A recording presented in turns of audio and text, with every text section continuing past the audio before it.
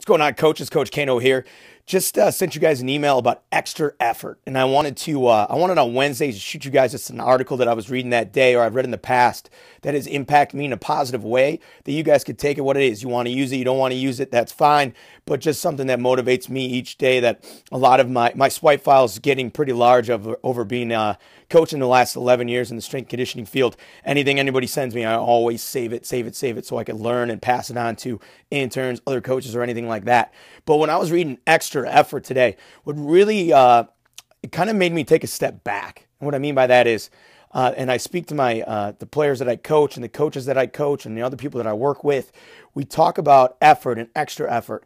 And what happens a lot of times is, when you speak on those things, you're skipping a major step. And what I mean by that is, before the effort can even be talked about, you have to look at, one, the details.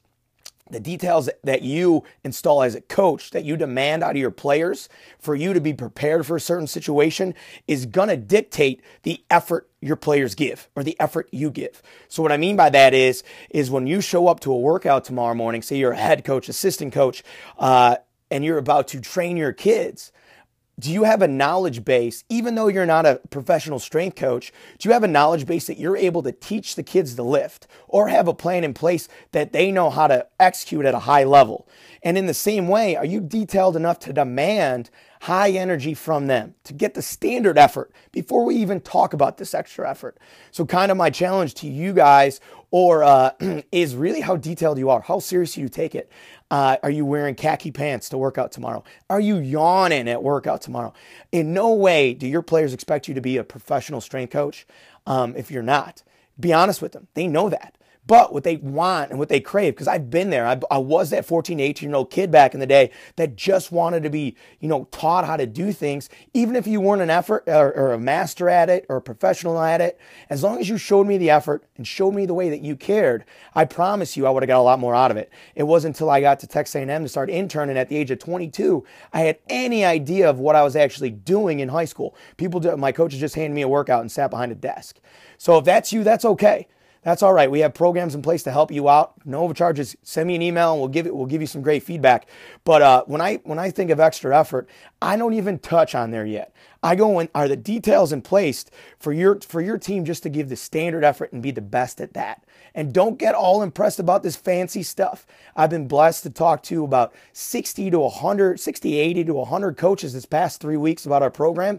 And I tell you, there's a lot of great coaches that want to do well by the kids. That's our goal. Win the kids. Do best by the kids. But don't think that some fancy James Harrison or Colin Kaepernick or something college coaches are doing when we have 5 strength coach full-time on staff and we're able to train these high athletes at a high level, that you're able to implement that at the high school level. Maybe you are. Odds are very high you're not. So before we get the extra effort, we'll touch base on that again. When I read this article, that was the first thing I thought about. How detailed can I be for tomorrow morning? How detailed can I be that I'm able to teach the right way and have the players know that I really care about those details? Make sure when you say sprint for 10 yards, sprint through.